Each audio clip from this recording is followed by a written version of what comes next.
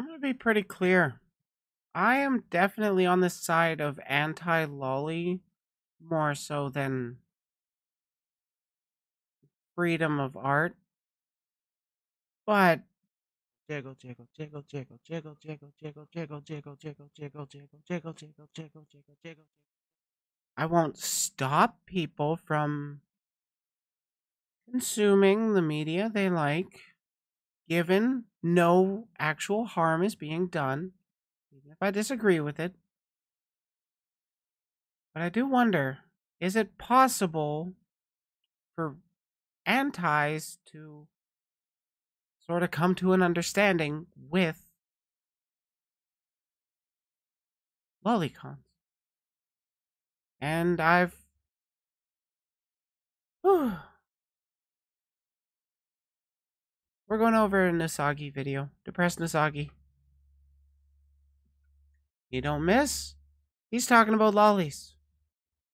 And people go after, or not, they don't go after him. They go to him for a lot of good insight. A lot of the bigger people know of him, or not. When I say bigger, I don't mean like corpo.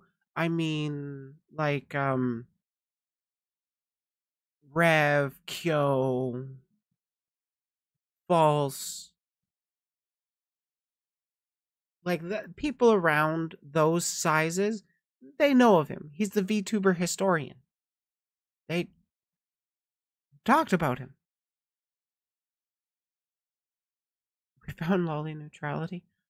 I don't know if we have.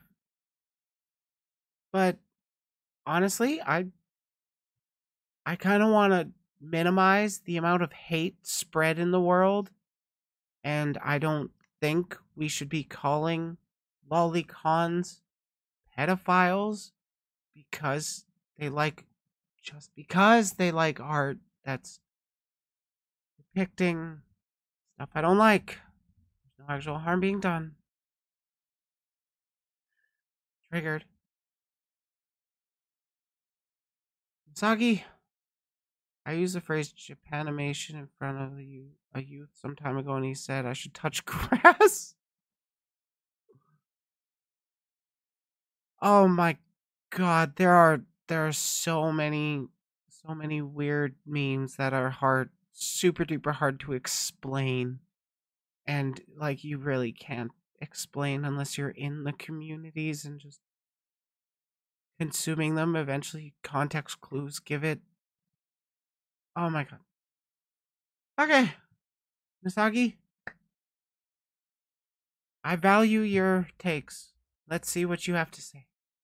I'm feeling a bit dangerous today, and when it comes to choosing the best way to attract danger, one way is to have some semblance of discourse and apply nuances to certain topics instead of painting them as black and white. Because in That's what I love to do too, and that's why I like you, Nisagi. the internet, nuance is dangerous. Twitter freaks are going to shut you down and morally grandstand before you even begin to speak when you do this, and everyone else is hopefully open-minded enough to try and listen. Wait, I know Haname. Getting hate for this when I didn't even say something like all lolly fans are evil because I don't judge or generalize the entire group. Sexualizing minors and others. Okay, then unfollow, block me, seek help. What what is actually the problem with that take though? Aside from the seek help line, because I don't really have any. I you know what? And before you even begin to speak when you do this, and everyone else is hopefully open-minded enough to try and listen. You choose which one you are in this video, because the VTuber trope I'd like to take a shot at talking about next is quite sensitive to the internet.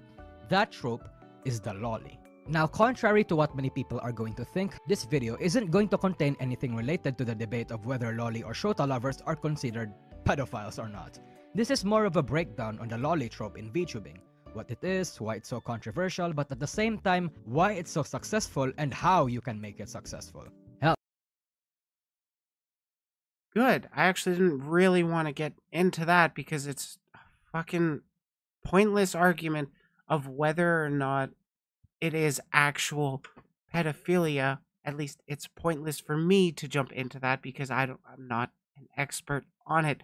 I'm just a triggered SJW. Well, the biggest VTuber in the world is a lolly. The biggest VTuber in Indonesia is a lolly, and a shit ton of influential VTubers openly express their appreciations for lollies as well. And that alone just speaks volumes to how popular this trope actually is despite the controversy around it. So before we talk I would say that the popularity is definitely because of how, you know, a lot of VTuber fans are anime fans, and a lot of anime also plays into that trope. So I'm willing to bet that, that definitely influences the streamer and content medium that is so heavily influenced by anime. about the lolly, I think it's imperative to understand what defines an actual lolly. A lolly is often defined differently depending on who you ask. Some people think the lolly is based on body type and not age, but most would actually specify that they're actual children. Both of these, while not necessarily correct all the time, also isn't necessarily wrong either. Let's have a brief history lesson to give you a better context.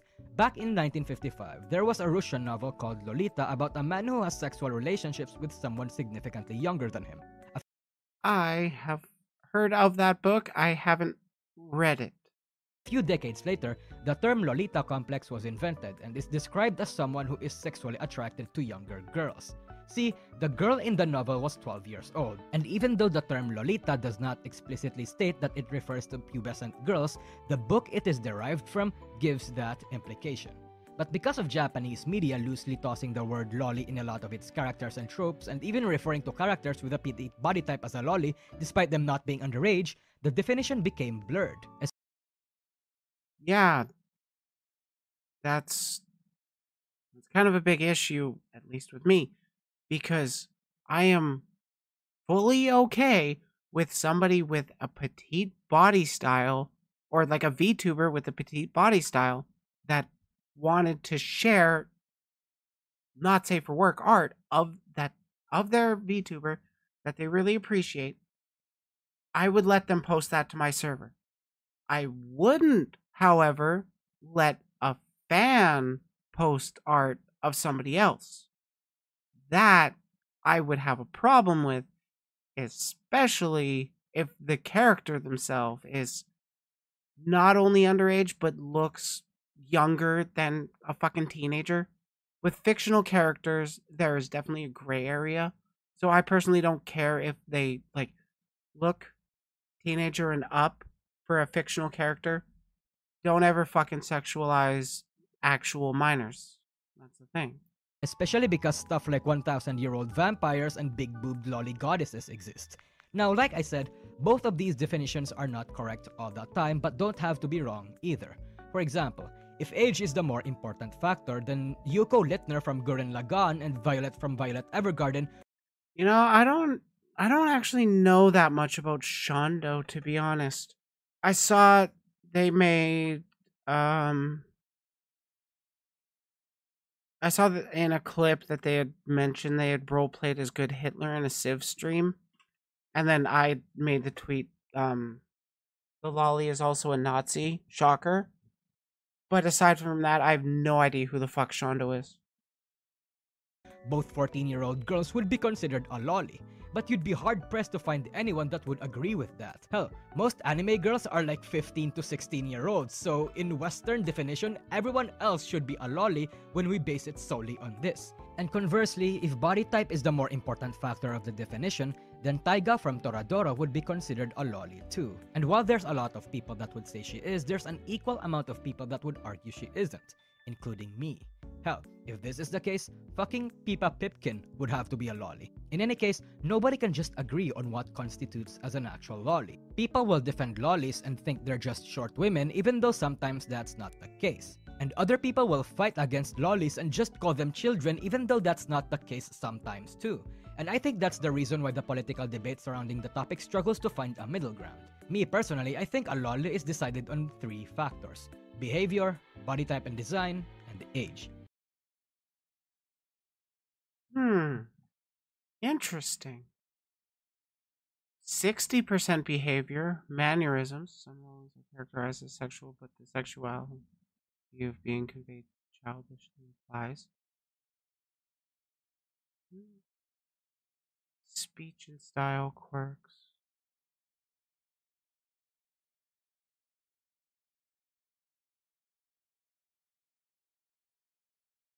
Yeah, honestly, here it with fictional characters, what does it actually matter? It honestly, I would say, play more of a role if it was like a VTuber using an underaged VTuber getting into it, but willing to bet everybody would agree that a minor wanting to get into VTubing should not go into lewd tubing, no matter what genre they wanted to get into. Because, we all agree, don't fucking let kids go into those sexual situations. We all agree that's bad. With the first being the most important factor, the second being secondary, and the third, not really. These are the factors I consider whenever I try to categorize a character as a loli. But ultimately, the context of the media also matters in judging what is considered a loli or not. So external factors always has to be considered. Obviously, I can't just list out every loli that I know in anime and judge whether they are or they aren't. This is a VTuber video after all. The rules are a bit different. Most, if not all loli VTubers are adult women that are actually petite and short IRL. And somehow they still get harassed even though they're just staying true to their physique. That is honestly true. I've done that to somebody. I've made that mistake. I've burned that bridge unintentionally, and I don't know if they'll ever respond to my apology, but we can't turn away people that are actual adults living with those bodies that don't have appreciation of their bodies. They don't get that representation aside from lolly art. So I am extremely sympathetic to that situation because they're adults. Don't let children have sex. Sucks that some in the GOP would debate that. Oh, yeah, I know. The rules are different because for one, if they aren't actually that young, they have to emulate childlike and immature behaviors in order to sell the kayfabe. Hell, some have lolly avatars but aren't. I wouldn't say you have to. They wouldn't have to. Do the stuff for the kayfabe. They can be gremlins. Look at Vivi-chan. I really fucking like her. She's short. She's cute. She is petite. But she doesn't want to be called a lolly. And she does not want to be sexualized in any way whatsoever. So,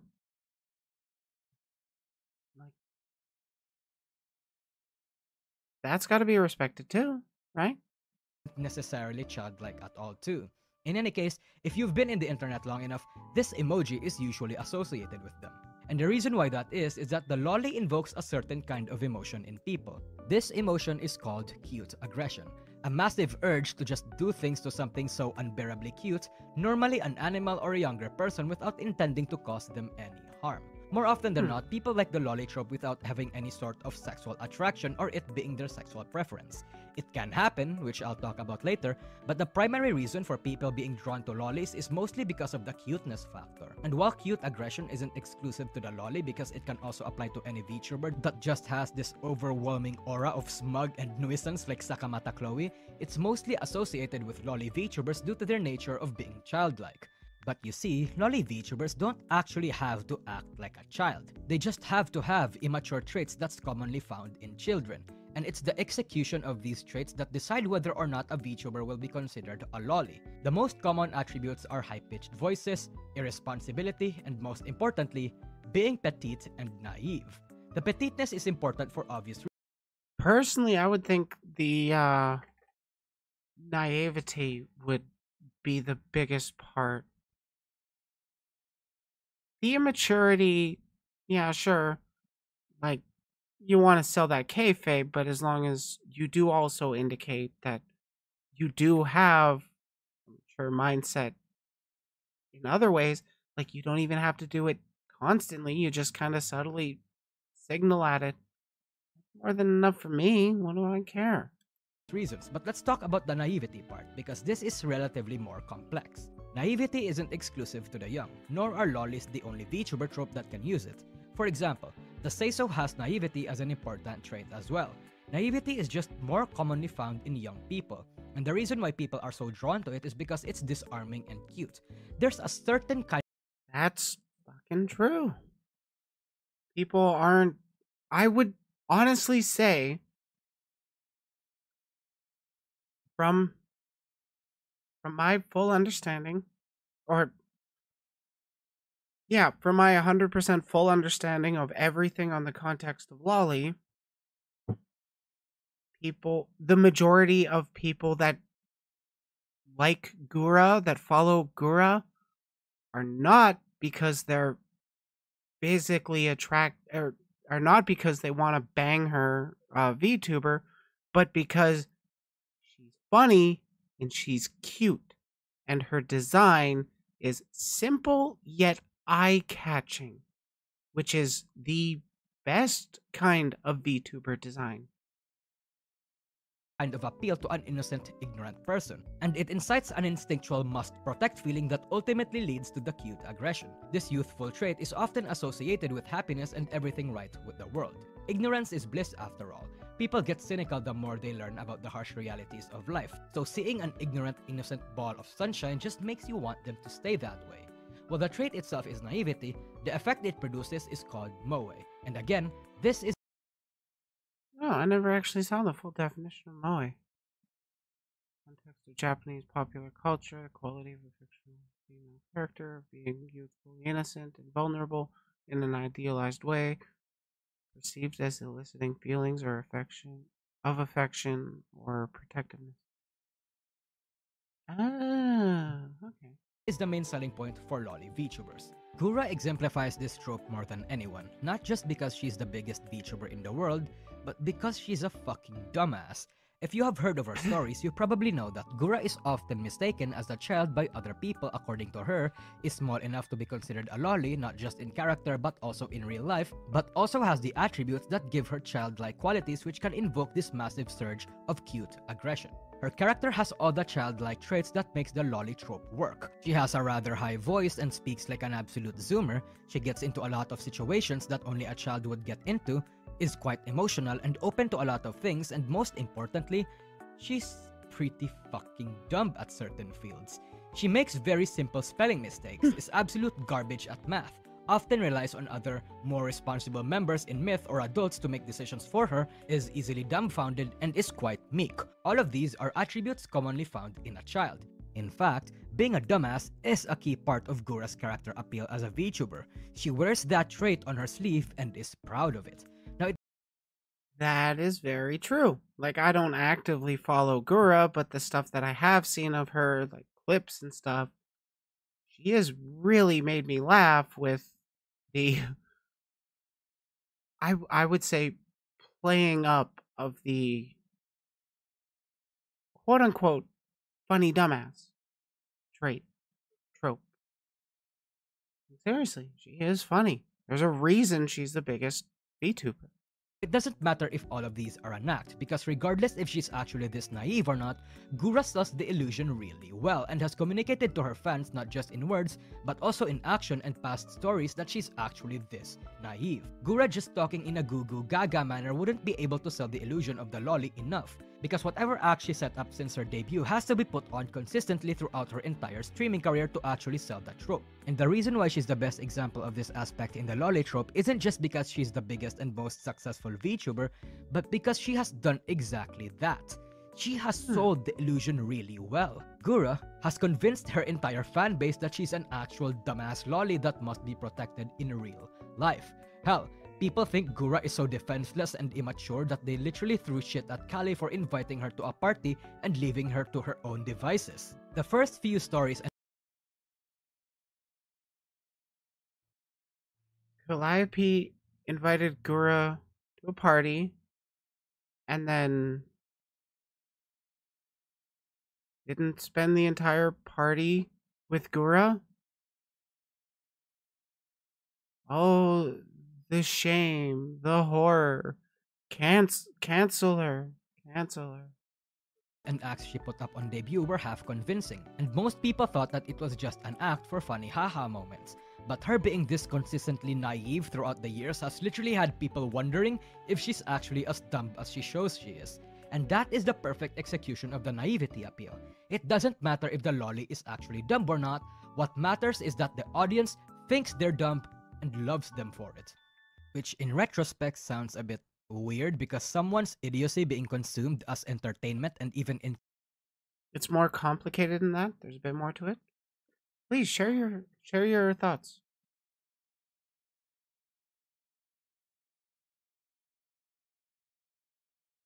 But it's not as bad as they made it out to be.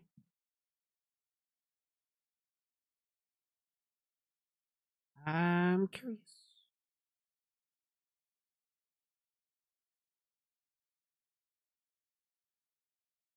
Okay, fair enough, fair enough. encouraged because it's cute and funny sounds very degrading and dystopian. Oh. Oh well, whatever. Anyway, naivety and joy isn't just the sole appeal of the lolly. See, young people are full of themselves, even when they're absolute idiots, and for lolly VTubers, emulating this can be very fun and effective in entertaining your viewers. If naive innocence is the way to enhance the cute part in cute aggression, cheeky brattiness is the way to enhance the aggression part. When people are full of themselves, they become annoying.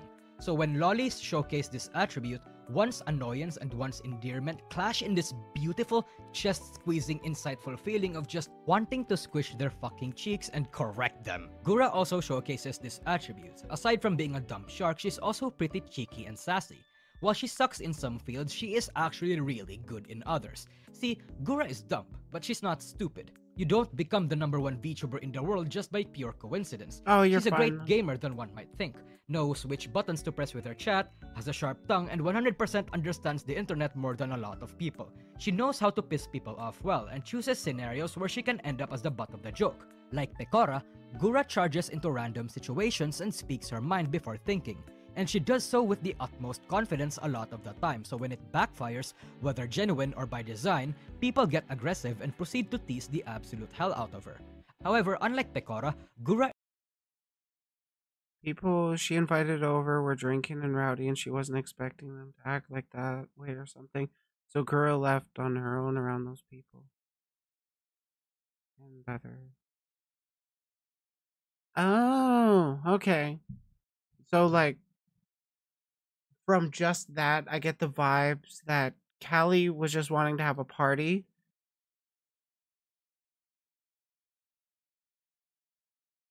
But wasn't expecting it to get too rowdy, and then it ended up getting too rowdy. Okay. is a lolly and has all the charms associated with it. So the way people laugh at Pecora for being dumb is different than the way people laugh at Gura when she's being dumb. Now, there's different ways of being cheeky. Aside from having great banter with your chat, you can also incorporate cheeky sassiness into your kayfabe or character itself rather than your personality. See, some people just don't know how to be sassy and smug. They're too soft that way, and it's just not in their personality. So if you transplant That's true. A lot of people need to actually figure out how to get a lot better with their sass. Get sass is funny. Just a miscommunication that could have led to a stressful situation, but ended up leading to nothing. No, yeah. Miscommunication's a bitch.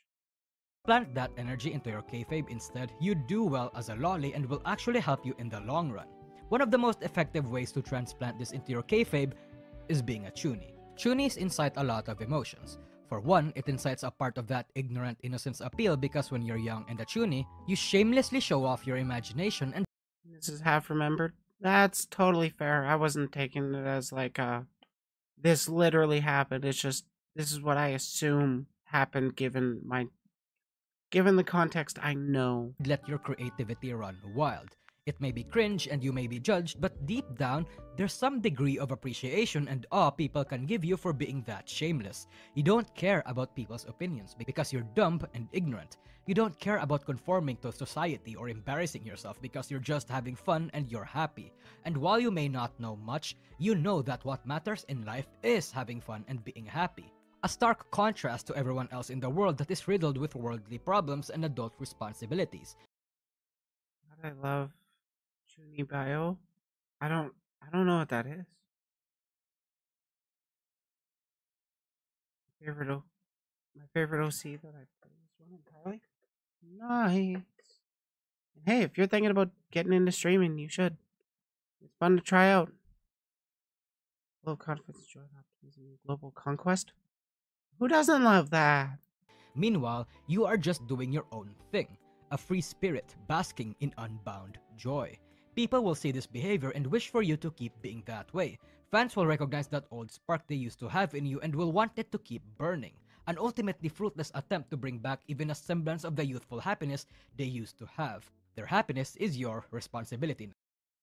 Oh, when you think you have magic powers but you don't, something like Megumi. Oh, okay. A symbol of the joy they should and could have had as a child if they just decided to embrace the cringe. If they just decided to be themselves. Or, people just like them and go. However, we're not even done yet because all this time we were ignoring the elephant in the room. See, everything I've talked about so far is the appeal of the lolly VTuber without its sexual aspect. Because like I said, most people actually like lollies without any sort of sexual attraction.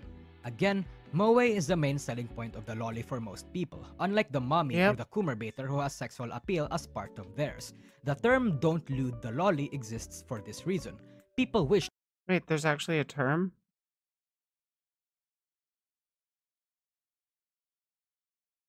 Huh.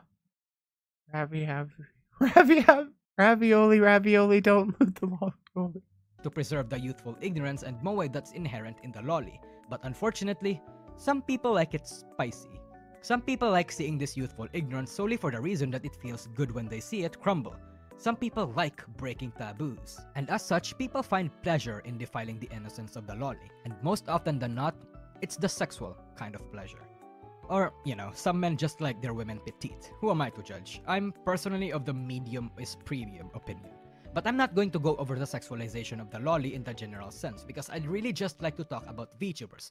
Everyone else can go argue on Twitter if they want to talk about that. You see, in the VTuber scene or in Japanese media in general, lollies often have sexual undertones or proudly flexes their tender lolly appeal in the faces of the masses despite the act being so controversial. Gura is yet again a big example of this. Gura doesn't explicitly hornibait or use her body as a key component of her appeal, but she does not shy away from utilizing that whenever it suits the moment or whenever she feels like it. Like I said, Gura understands the internet deeper than most people, and it just so happens that the internet is full of sexual innuendos and lewd jokes, most of which Gura is familiar with.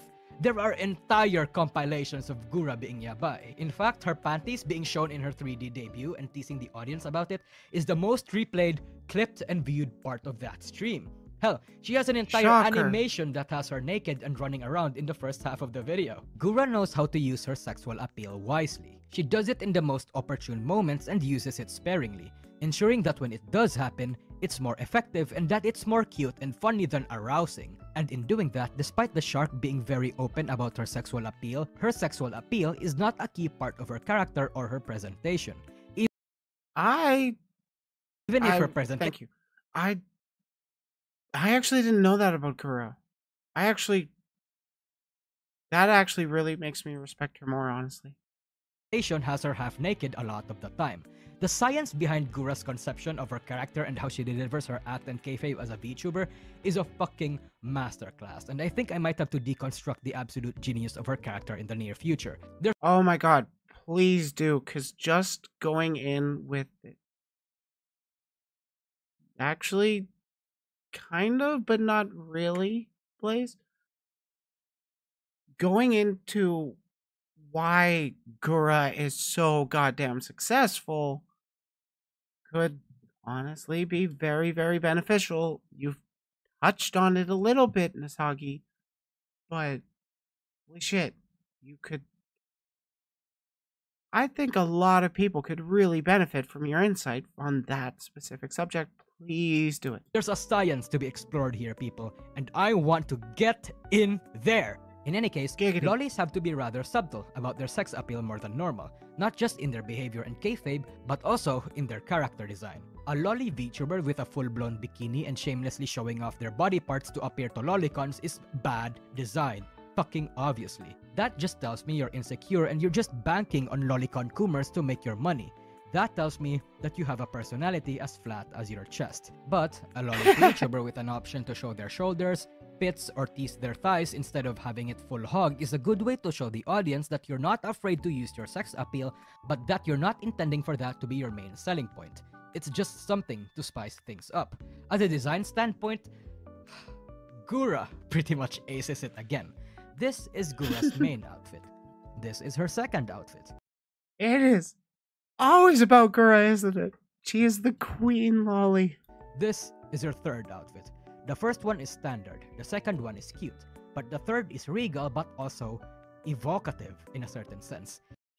It is. The over-the-shoulder look is very evocative. It gives you, or it attracts your eye to there, and it makes you think that, or it starts leading the mind into more arousing directions. Gura is the best lolly. Honestly, I can't argue with that one. Yet none of them are inherently sexy. From a design standpoint, Gura has a pretty good justification for showing off her skin. Gura can use her sex appeal and justify being naked and lewd because in her lore, she's an Atlantean princess that's trying to fit in with the surface world. She washed up on some random beach one day in her attempt to explore the land, and she has no concept of nudity being inappropriate. This allows her to have outfits, portrayals, and designs that show more of her skin, but also allows her. Yeah, I was referring to how my eyes are attracted when seeing the over-the-shoulder kinds of top. And I'm willing, or kinds of blouses, whatever. And I'm willing to bet I'm not the only one out of 8 billion people that think that way. To act pretty fucking stupid when it comes to lewd stuff.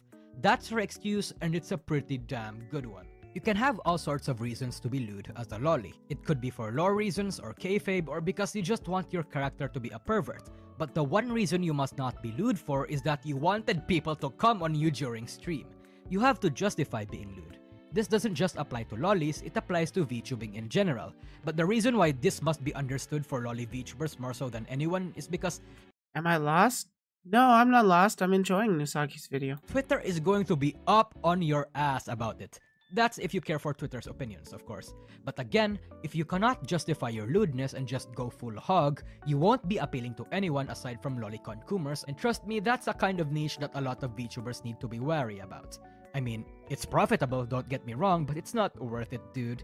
That being said, the lolly trope is popular and valid.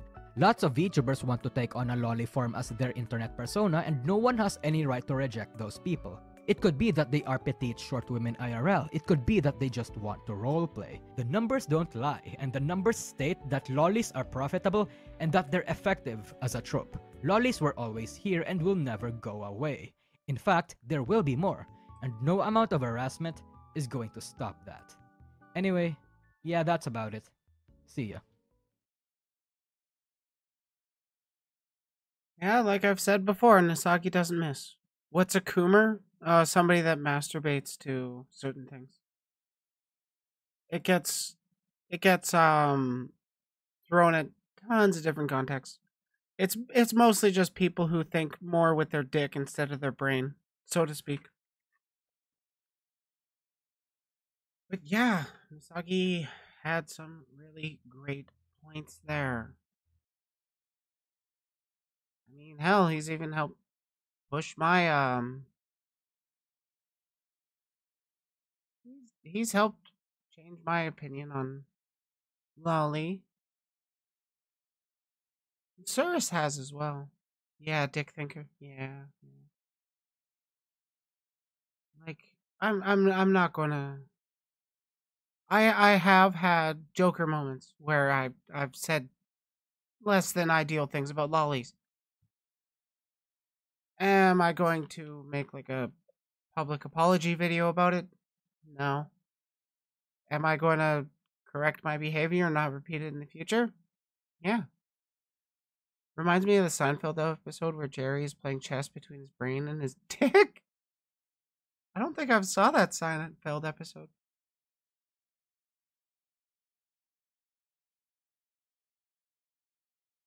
But yeah, Misaki has a very good point. Lollies were here first. Just, the lolly is an anime trope, and that anime trope carried forward into the VTuber communities because, surprise, surprise, people that use anime avatars to make content with are influenced by anime. Who would have fucking guessed that one?